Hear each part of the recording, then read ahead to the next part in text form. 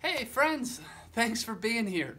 Listen, today I want to do something a little bit different, and I want to show you one of my instruments from my studio.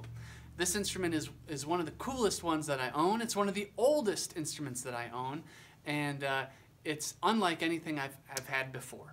Okay, so this instrument is actually right here. It looks like a suitcase, doesn't it? It's got a little handle on here. You could take it for a stroll if you wanted to. It's pretty heavy, but you could carry it.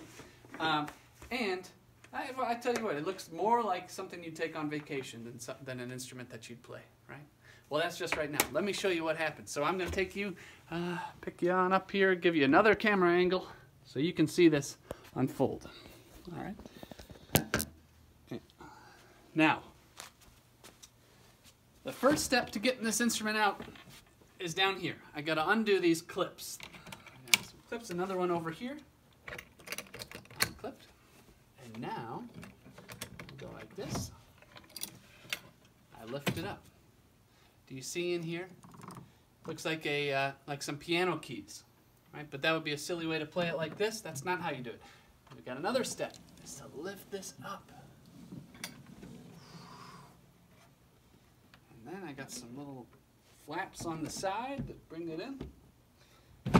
And there it is. Our instrument. It's all set up, right? It looks like a piano, except it doesn't make any sound. Is it broken? No, no, no. There's another thing we got to do. So come on over here. There it is. Now you can see it.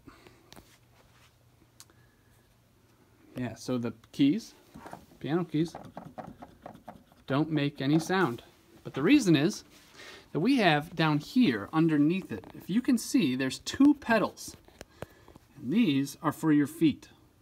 One for each foot. And as you kick them, as I kick them, I can't see it so well, but there's little flaps down underneath here, and they bring air into the instrument. And once you start kicking and bringing air in, I'll kick one of them, it starts to make the sound. Really, really neat. Let me set this up for you, and I'll play a little bit so you can hear how it sounds. Now,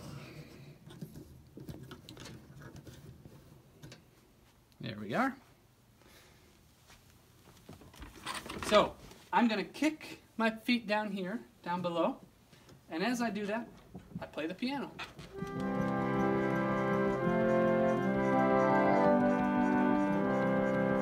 Okay, now there are also two little flaps down here, two little pieces of wood. And I use these with my knees. So while I kick, I can push my knees out against these flaps, and it opens up the sound on the inside, so I can make the volume louder, and I can also change the sound of the organ. If you listen here, this is without the flaps spread out. And now I spread them. Hear how it opens up.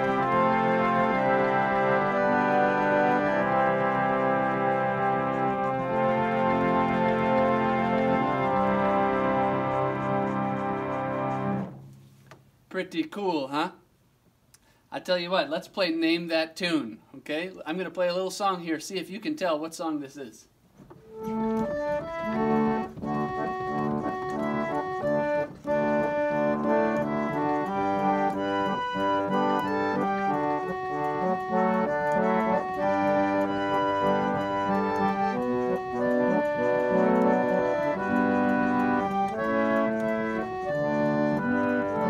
Did you recognize? You are my sunshine. You are my sunshine, my only sunshine. You make me happy when skies are gray. You'll never know, dear, how much I love you. Please don't take my sunshine away. Yeah. So, I mentioned that this is my oldest instrument. The oldest instrument that I own. And indeed, that's true. Now, this instrument was made in the year 1940. Now, if it is 2020 right now, 1940 was 80 years ago. 80 years ago, this instrument was made. And it was made during what was called World War II. And maybe you've heard about it, and if you haven't heard about that yet, I'm sure you will in time when you get older and learning about history. Now, World War II was a war that was going on all over the world. And so that meant that the United States had army bases all over the world. Okay? And on those army bases, the soldiers still wanted to go to church. They wanted to have church. And if you've been to church, you may have heard the organ. And the organ is a very important part of church. Right? So the soldiers, they wanted organ for their services and their church services out in on the army bases all over the world. So they created this instrument to fold up into a suitcase so it could be carried. It could be very portable because oftentimes these soldiers were on the move, right? So they needed to have an instrument, an organ, that was really portable. So they created this one to fold up into a suitcase and it could be transported all around. It's just such an honor to have it in my studio and to be able to continue playing it knowing that the story behind it, that soldiers were using this instrument for church services. So I wonder, can you think of another instrument that is similar to this?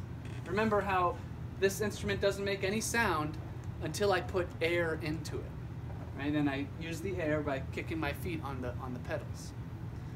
Can you think, there was an instrument I've had in class before that goes like this, right? There's a keyboard on the side.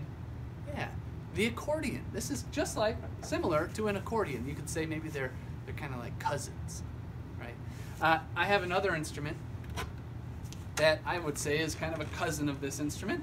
And this, it's right here. This is called a melodica, right? Looks like just a miniature piano, but it doesn't make any sound until I blow into the top. Pretty cool, huh? So this is the same idea. Now, we also, you could think about our recorders, right? Our recorders don't make any sound until we start blowing into them, too. So these are kind of wind instruments. But thank you so much for following along and for learning about my most prized instrument, my pump organ from the 1940s. Okay, have a wonderful day and keep being musical. Bye-bye.